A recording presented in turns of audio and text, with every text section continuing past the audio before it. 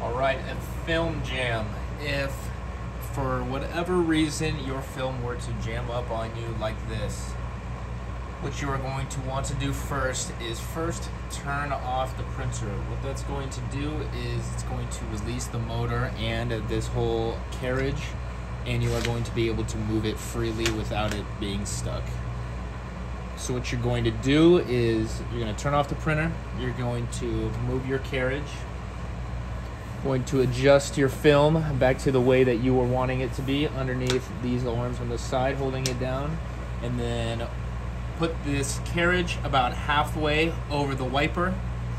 What that's going to do is it's just going to get it close enough to the home position to where it doesn't have to move an entire amount. So you're going to put that halfway over that, and then you're going to fire the printer back up, and the printer will automatically reinitialize the carriage in the capping station forward.